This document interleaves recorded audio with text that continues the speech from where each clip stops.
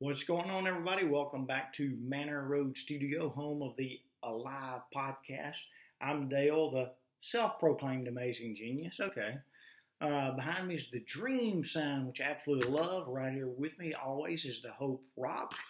Hanging on the wall over here is when you feel like quitting, remember why you started. And the one sign that you can't see is a huge sign that says Alive. This is the Alive podcast, which stands for Authentic Love, Imagination, Victor, and Evolve. Today, we're going to spend a lot of time talking about victor versus victim mentality. Before we get into it, though, if you're not familiar with the podcast or anything I do, please subscribe, hit the like button, share it with your family and friends, leave me comments. I always care about what people have to say. Whatever topics you've got going on in your life and you want me to discuss them here online, let's do it. I mean, life can be a tough journey sometime, and if we get stuff off our chest and get it out in the open, who the heck knows? We might can do something amazing. Anyway, today I want to talk about stress. Think about this. In the morning when you get up and put your feet on the floor, you've got a choice of living your life between a 1 or a 10. Or at least choosing to start your day at 1 or 10. 1 being the worst, 10 being the best. Now, I choose to start my day at level 10 every day of the week. And I try hard to stay at that level. And I also try hard to bring other people up to that level when I encounter folks during the day.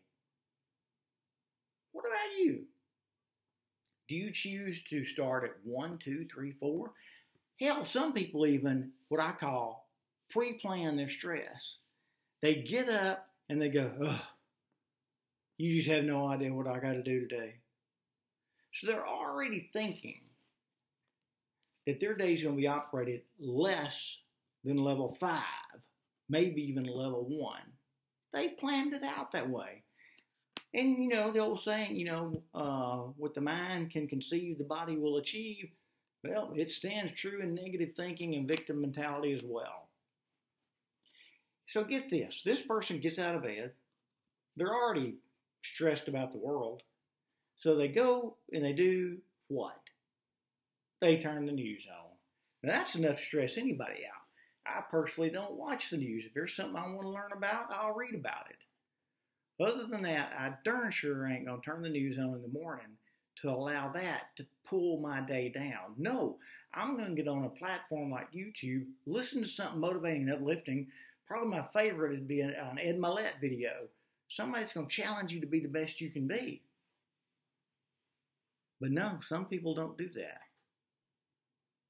So don't pre-stress, or at least don't pre-plan your stress.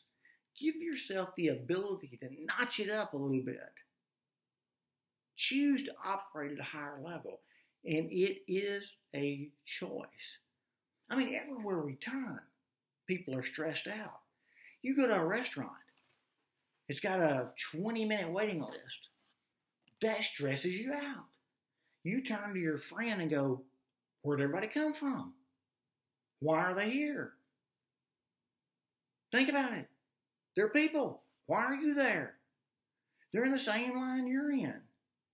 Maybe all of them aren't stressed out, but they probably are. If I go somewhere and I got to wait in line, I'm going to wait in line and be happy. Why would I choose to be anything but? Another interesting phenomenon that adds stress for our life, now it's a beautiful day where you're living. We're going to pretend this. It's a beautiful day where you're living, but there's bad weather somewhere else in the country. So you turn on the Weather Channel and you want to see all the bad weather that's happening somewhere besides where you live. And heaven forbid there's bad weather coming your way, because then you become so fixated on the Weather Channel that you want to know every moment of every second what's happening. Could you imagine that we've become human robots, zombies to a television? But people have. That's how stressed out we make our lives. And social media, good gracious alive, If we had a board behind me and it said victim mentality, victor mentality, and we could just put checks under each, social media, to me, ought to deserve about 10 negative checks, not positive. Now, I operate my platforms on level 10. I operate my platforms as positive as I possibly can because I'm a lover of life. That offends some people. Some people don't want you pouring cold water on their parade. They enjoy feeling bad because it brings others around them that can feel bad with them. And they can see who can feel the worst. You don't believe me? Scroll through your Facebook or Twitter feed or Instagram feed and you just look at what people, maybe even yourself, are talking about. You know, I use the analogy all the time. You're driving along, somebody pulls up in front of you in traffic. You get on social media and go, "The guy in the red truck that just pulled out in front of me in traffic." Now, you know darn well you're not talking to the guy in the red truck. You're posting some victim mentality thinking, hoping others will chime in and validate that thinking with you. Why post anything? We all make mistakes in life. You do too. You pulled out in front of somebody yourself, and I'm more than likely somebody went on Facebook and talked about you too. But I don't understand it.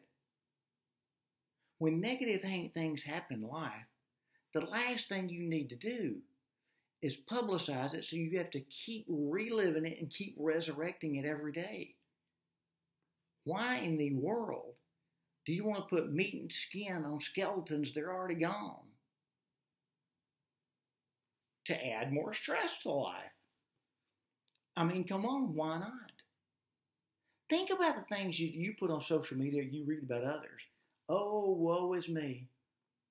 I scratched my toe. My son stepped on a bug today. Okay, wow, gee whiz. I got to go to the doctor tomorrow and have a spot looked at. Okay. You know, we're all going to the doctor. I'm a stage 4 cancer guy. I unfortunately go to the doctor about every 2 weeks.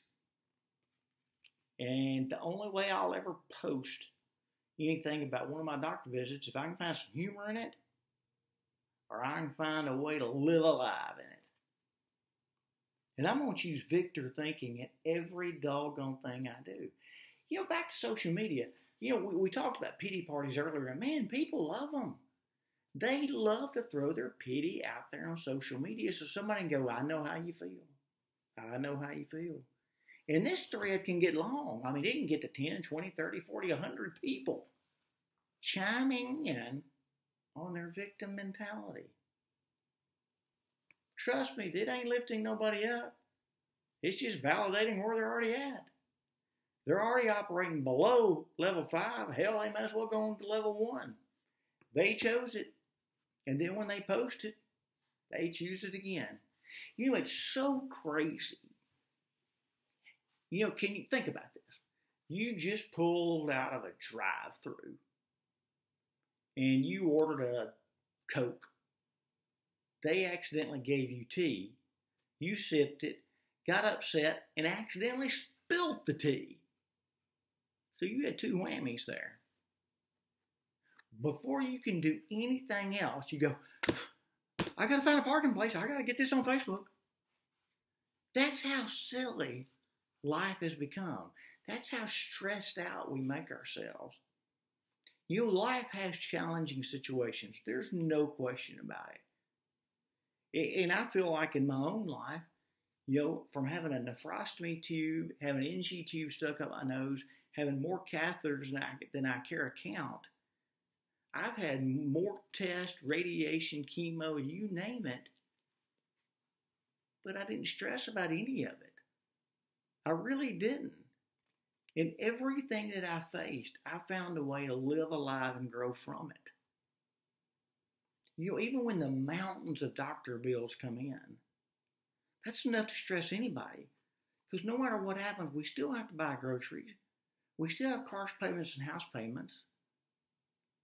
Bills still have to be paid. So what do? Yeah, it's a tough time. And yes, it can be a stressful moment. But we can't allow that to guide our life. We've got to find a way to win in whatever we're in. You can do it. Look at the people you hang around. Look at the people you follow on social media. If you follow people that always post something that's dramatic, remember, you're contributing to the drama. Because there's three things about drama. Drama never, ever, ever, ever just happens to you. You either invent it, participate in it, or associate with it. That's pretty powerful. So when you choose to participate with drama, you're adding undue stress to your life. There's no reason to. And God forbid, don't throw a pity party, because all you're doing is inviting other people to throw one bigger than yours. And then you got perpetual pity going. We got to learn to lift people up. Help people live in the moment. Now, one thing is I get to visit a couple of major hospitals quite frequently due to cancer and checkups and treatment and so forth. And it's always neat that when you're sitting in the waiting room with other cancer fighters and caregivers, they're no longer stressful. They've learned to appreciate life in the moment. Because somewhere in the back of their head, they know that the sands in the hourglass are falling, and they're not falling in their favor. So if I'm going to live, I better do it now. Why not choose to live your whole life that way? Crap's going to keep happening. It's going to happen every single day. Somebody's going to pull out in front of you. You're going to get the wrong order. Somebody rude's going to check you out in a retail establishment.